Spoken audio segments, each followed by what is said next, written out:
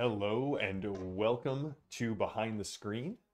I am JM, and this is a show where we hang out, we talk about gaming, we talk about game design, and today we're going to talk about adventure writing.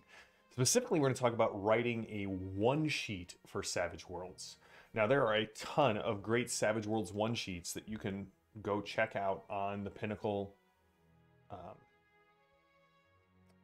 uh, website, and I'll put a link to that in the show notes, taking a note to put that link in there. Ian, good to see you as well, sir.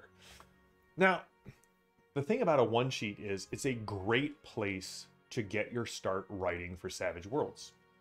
You don't even have to submit them to Pinnacle. You can put them on Drive-Thru RPG. You can put them on your own website. They act as a great way to start writing and to show other people your writing and your adventure design.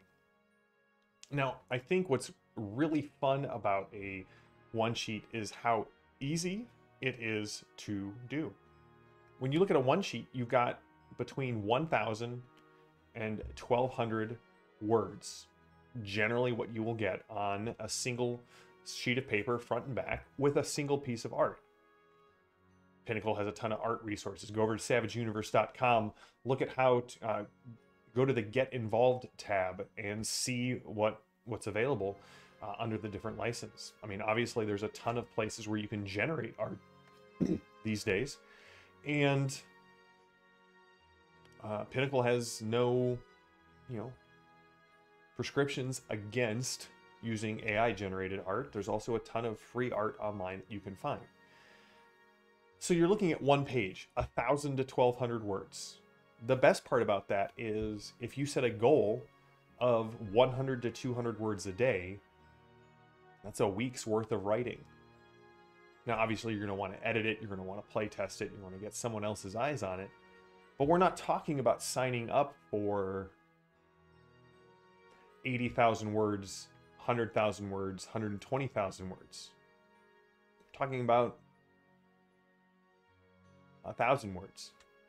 And it may seem like a lot, but trust me, 1,000 words, especially at a goal of, hey, I'm going to write 100 to 200 words a day, that's a great way to kind of get in the rhythm of doing these things. And if you want to start publishing as a game writer, that's where you should start.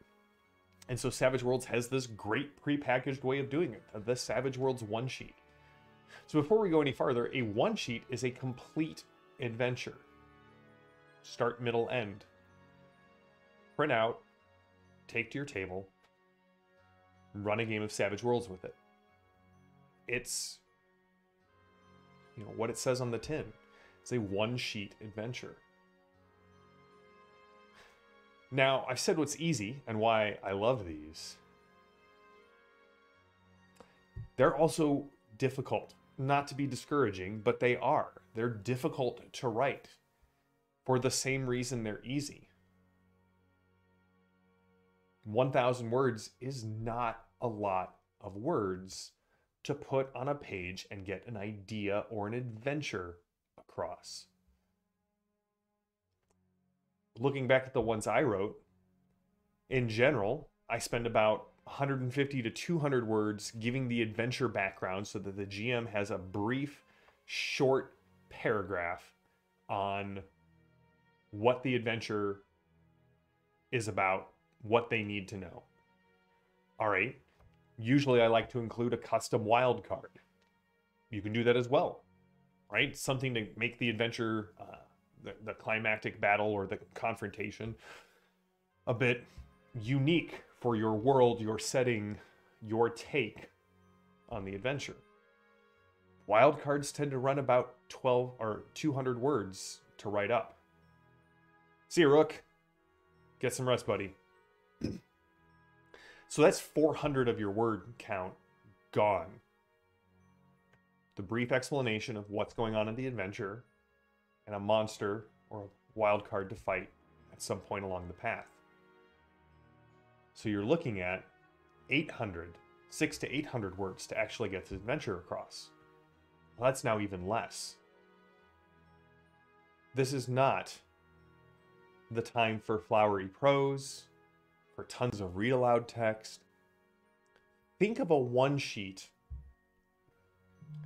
as the skeletal frame of a adventure. Enough that a GM can pour a little water on it, add their own flowery prose, and get something interesting. 600 to 800 words. Not a lot of time. So what you want to do is you want to start... One second. It's allergy season in Texas, so excuse me. So the thing is, you want to start in the middle of the action or as close to the start of the action as you can. You want to start, if you can, in media res, or, as I said, right on the cusp of action. I wrote a one-shot or a one-sheet that actually we played a little bit of on the Iconic Production channel. Boarding the train became the initial action scene for the wild cards. First thing, they had roles to make. They had a clear goal of what they were trying to do. Now, before we get any further, don't worry about railroading in a one sheet. 2 reasons. 1, you don't have a lot of words. You can't cover every option. Cover the most likely options that the players are going to have. Because again, think of a one sheet like a module in the old school sense of the term. One sheet is something that a GM can tear off the printer and drop in the middle of their adventure. They're going to worry about the connectiveness before and after. They're going to worry about whatever situations come up at the table. Your job is to give a clear, concise adventure to go forward. In 600 to 800 words after you've done your intro and your wild card.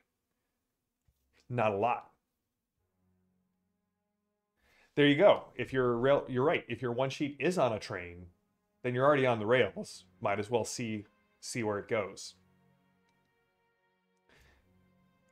In general, each component of the adventure, I like to tag at about 200 words. It makes the whole thing pretty easy to assemble and to put together. So if you've got 600 words, that's about 3 stops on the adventure. 3 scenes, if you will. You want to go to 1200, you've got 4.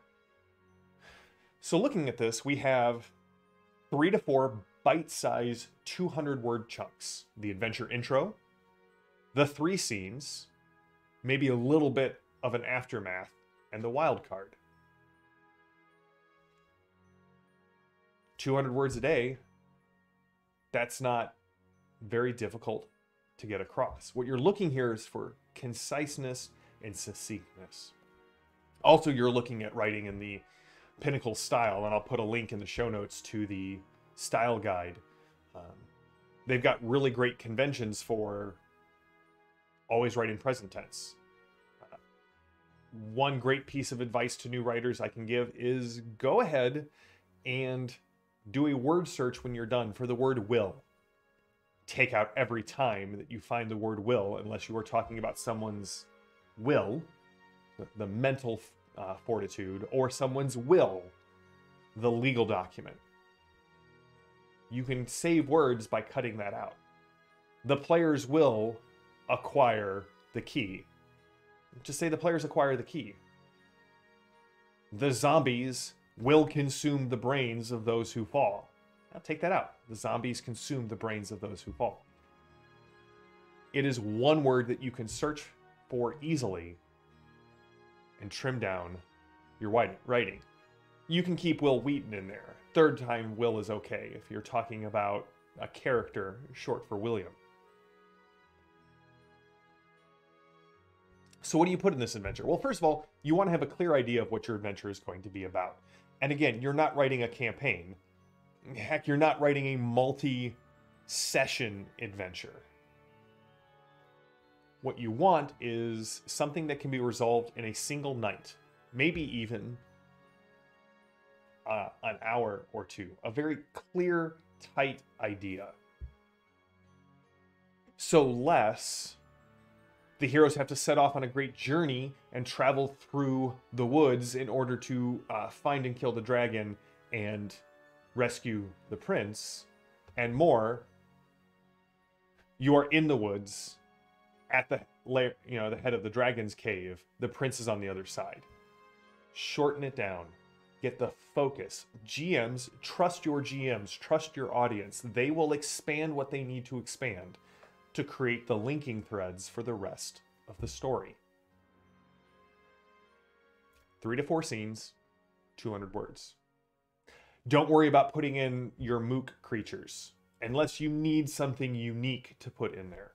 Use the style guide. Say 1 Skelebot for every wild card, or 2 Skelebots for every wild card, and 1 coalition soldier per wild card. That's really it. That's 2 lines of bullet points to get across what your players have to use. Now again, you can't use riffs or deadlands unless you are writing for PEG. But you can do a Weird West or a post-apocalyptic science fantasy setting. Just file off the serial numbers and don't refer to actual monsters in those books. So, how do I like to approach this? I got 3 to 4 scenes. I don't have a lot of time. So 1, start as close to action as you possibly can. Right? If you find yourself needing space to cut, if here's where you start and here's where the action is, trim that back. Yes, exactly, John. Intro, scene 1, scene 2, scene 3, wild card bad guy, a little bit of art. If you've got the space, add a little 4th scene, or if you want to put a hint for something that comes afterward, go ahead and do that, but keep it tight. So what do we put in those scenes? Well, I tend to like to include at least 1 combat scene. I mean, we're putting a wild card monster in there. Why wouldn't we have a scene where he could fight, the heroes can fight it? Usually, that's going to go at the end. Maybe in the middle. If you're really crazy, put it at the beginning. In that case, the adventure is not so much about defeating the wild card, but kind of what happens in the aftermath. Maybe they defeat a wild card and a curse gets released, and they have to stop the curse from affecting them or the town or the country. Probably town or local region in a one-sheet. And then I like to pick 1 other cool subsystem for the keystone of another scene. A chase, a dramatic task, a quick encounter, networking, interludes. Pick 1 other cool subsystem to use. So you've got a combat, and you've got another subsystem scene. That's 2 of your 3. That's either 2/3 or 1/2 of your one sheet already done. And the beauty of it is, you don't have to explain the rules. You say something like, "This is a dangerous quick encounter," parentheses, "see Savage Worlds," end parentheses. Then describe what the quick encounter is. This is a challenging dramatic task. The heroes have to accrue, each hero has to accrue 4 tokens in 5 rounds. See Savage Worlds. One of the beautiful things of writing for Savage Worlds is the assumption in every book is that we have this. Don't use page numbers, because if you use page numbers and we get a new edition of Suede, that makes it more difficult. Reference the mechanic and just say the Savage Worlds. That allows whatever edition of Savage Worlds your one sheet is still relevant. So an interlude is, yeah, John Doom hit the nail on the head. It basically allows you to take time in the game to establish your character's backstory, to take time for a journey in a cool way as your characters get to hang out and share stories about their pasts. I kind of want to write a little supplement about adapting the travel montage from 13th Age and Myth, which sadly, aside from one great quick start adventure, I am biased, I wrote it on Drive-Thru RPG, probably won't necessarily see, but adapting that to sort of the interlude mechanics, and yeah, I think that could be a lot of fun. Yeah, here's the thing, Padre. I think all of us as GMs do the one sheet, just not in a formalized context, which is why I think it is the easiest way to put something out in swag, or even as a free fan adventure, to get some writing chops, to get some feedback, to get some interest generated in your setting or your writing.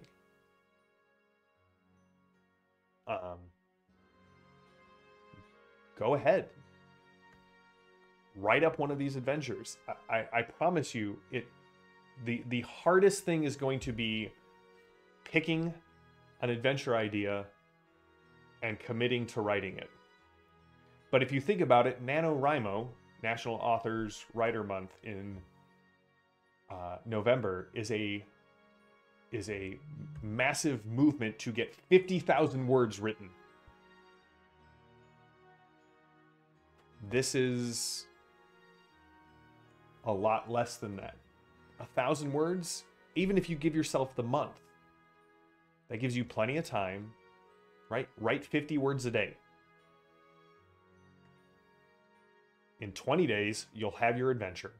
That gives you 10 days to fiddle with it. I do plan on doing an interlude behind the screen, Ian. We're going to be starting to look at different subsystems of Savage Worlds. Friday or Thursdays, I believe we're looking at combat. So yeah, this is it. I don't really have a whole lot of other advice. Break it up into 200-word chunks. Adventure background and introduction. 3 to 4 scenes. And a cool wild card. There you go. The wild card may even be the easiest place to start. Take your favorite wild card monster, drop it into Word, and start playing with it. Tweak it. Make it your own. Give it different hindrances. Give it different edges. Change the trait dice around. Give it a cool special ability. For one of the ones I wrote, I've got a super-powered Wendigo as the bad guy. Because I like Wendigos. I really do like the curse of the Wendigo. The idea that consuming human flesh curses us somehow. Anyway, that's neither here nor there. So, Tink just said, quick math, write 50 one-sheets every November. You could do that. That would be an awesome Savage Worlds challenge for NaNoWriMo. Yeah, I think I may talk to Landauer about that and see if we can't do something about that. Because think about it, then you'd have a little anthology of adventures. If we could get 4 or 5 people, we would have a large anthology of adventures. It'd be pretty easy to, at that point, talk to Bob or Tink and get some art for that adventure as a cover, and who knows. Now I think this is interesting. This may be something I want to revisit later in the year. 50 adventures in the month of November. I mean, I'm doing Dungeon 23. We got to come up with a cool, catchy name for a month of adventure design.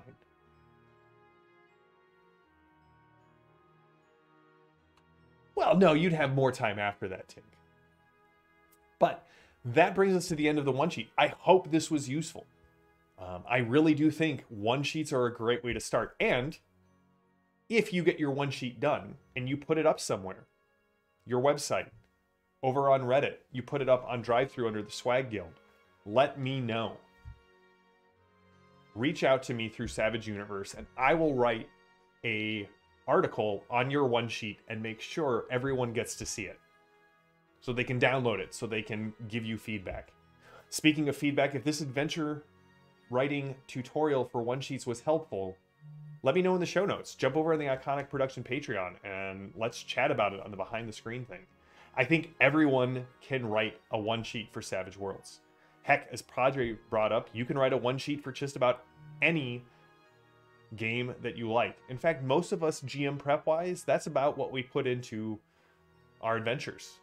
I mean, I put a lot more into my worlds, but that way I can do adventures like this, having moved most of the world from System 1 into System 2.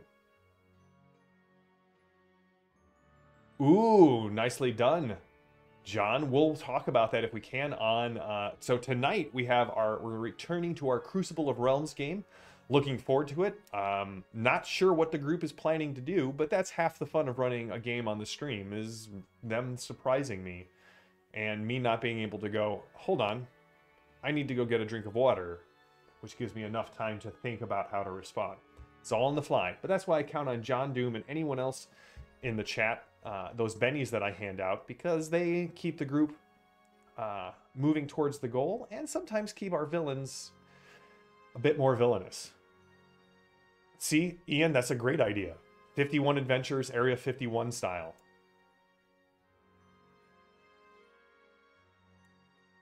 Wait, Padre, you adapted the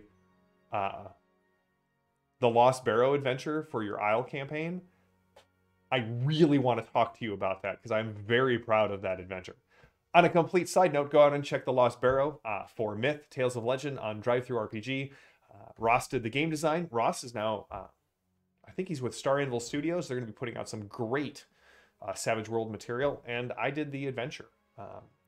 We had this cool mechanic that I think I'm going to try and adapt to Savage Worlds, where basically, as you acquired evidence, we had an interlude scene, and the players got to decide, did they think the guy did it or not? And based off what the group decided, that influenced how the second half of the adventure goes. Thanks, Padre. I appreciate that. I'm glad that it went well for you. So we'll be back on Thursday with our look at combat in Savage Worlds. It's going to be a brief overview. And for those of you who are interested, I'm going to start putting out some videos on how to use the Savage Worlds Foundry modules. Hopefully those will start sometime in May. And if there's any modules you would like to see or specific components of the modules that you would like explained, let me know. So I'll see you all tonight on Crucible of Realms. And if not, I'll see you on Thursday for more Behind the Screens. Until then, stay safe, stay healthy, stay gaming. Talk with you all later. Have a good one.